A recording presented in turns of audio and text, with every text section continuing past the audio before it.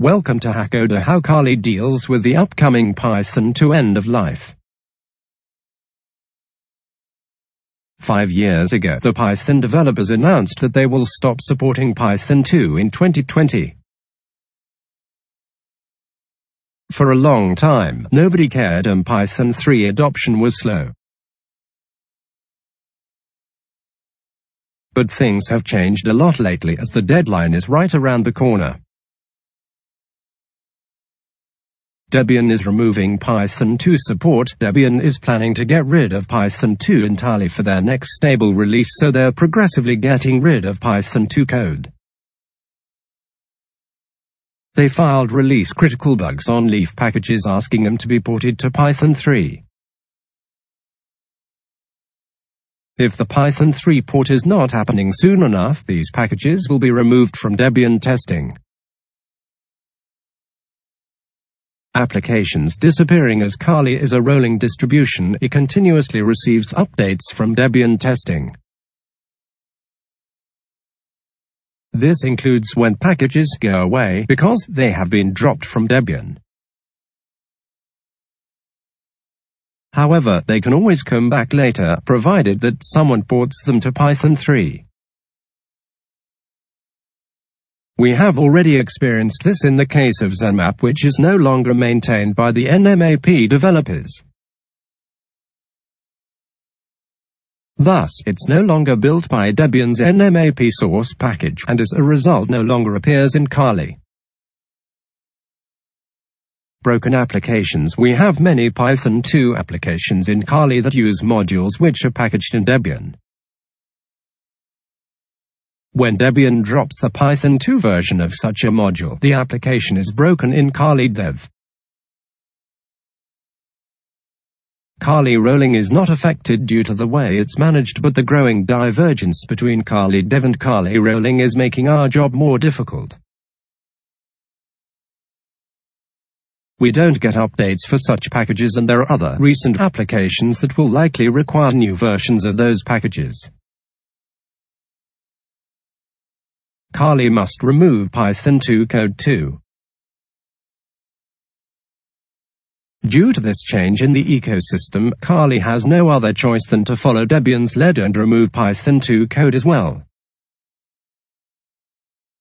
This giant effort is tracked with many GitLab issues against all packages depending on Python 2 in some way. We have already filed upstream bug reports for all the packages where there's no Python 3 support yet.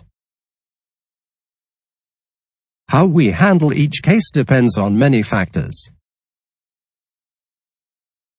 If upstream is working on Python 3 support, then we just wait until it's ready. If upstream is inactive or is not interested in porting its code to Python 3, then we have few choices. Either we remove the package, or we find some fork patch that adds Python 3 support,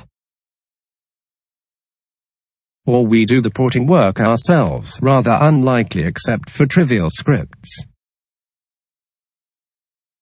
It also depends on the kind of packages. For a Python library, it's a two-step process. First, we add Python 3 support. Python 2 support is removed later, once all reverse dependencies have been updated to use Python 3. For a Python application, a single update might be enough, but that update might depend on having dependencies be ported to Python 3 first. We don't like to remove software, but sometimes when they are no longer maintained, we have no other choices.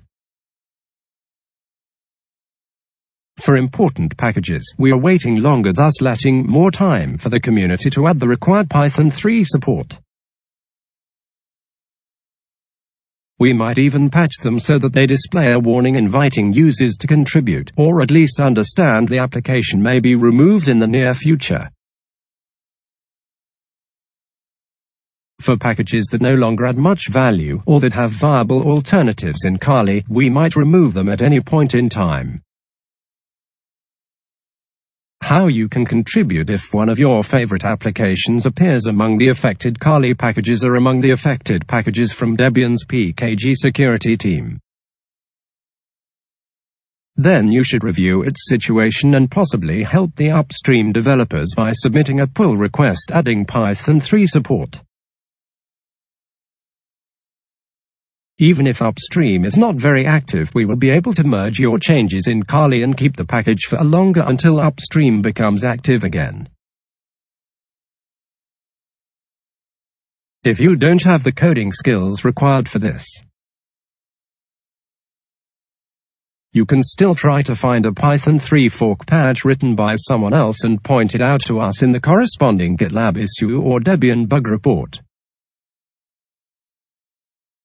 Or tell the developers how much you like their application and that you would like to continue to make use of it, so they should port over to Python 3. Thanks for watching. Please like, share and subscribe.